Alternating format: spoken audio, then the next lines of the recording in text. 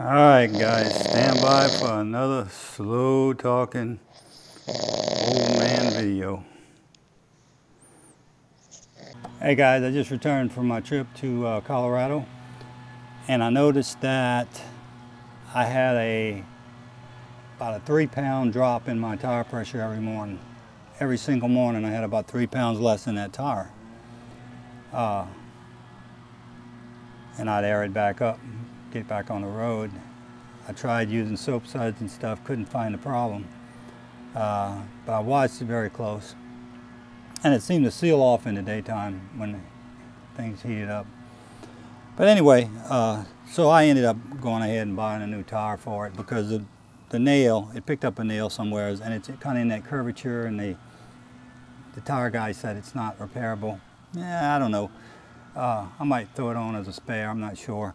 But I kind of look at it like I do motorcycle tires. If you get a flat, change it out. You know, don't count on the patch. It's probably overkill, but that's what I do.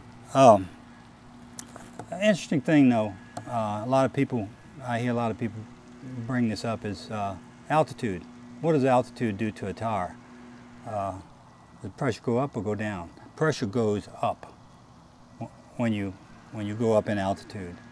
And you would think, well, no, the thing swells out because there's less pressure on the outside, right? But it's not like that, because this is a steel belted radio and there's really no place for the pressure to go. So you've got gauge pressure inside, and you drop an atmospheric pressure on the outside, so the pressure in the tire actually will read higher. Does it make a lot of difference? Not really, because as you go up in altitude, you also drop temperature. So you don't have as much heat effect on the tire. That's your biggest effect, the heat. And you know, say we're running along here at sea level at 14.7 pounds atmospheric pressure, and it's say 90 degrees, and then we go up to Leadville, Colorado, and it's 10,200 feet, and let's say that the atmospheric pressure is 10.7. So that's 4 pounds difference, right? So this tire will go up 4 pounds. But this tire will go up more than 4 pounds from heat, just running down the road. I saw 93 pounds on my back tires on my Ram. My load tires, I had the tongue weight and everything on it. You won't blow a tire up from too much pressure. I've heard it takes like 200 pounds to blow one of these tires up, any tire.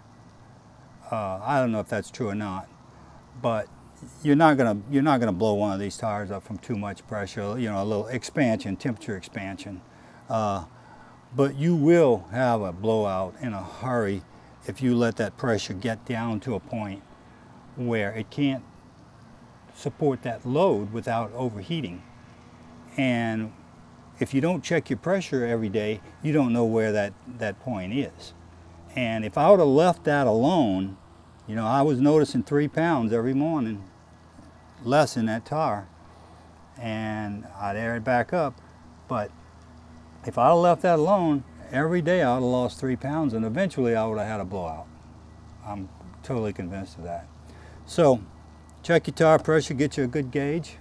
Got a link to my two favorite gauges, but I had some comments, and some guys gave me some other gauges I definitely want to look at. They are expensive, but I don't think you can put too much money in a good gauge. It's worth it, especially on these cheap trailers that have marginal capacity, and you need every pound of air you can get in these tires working for you.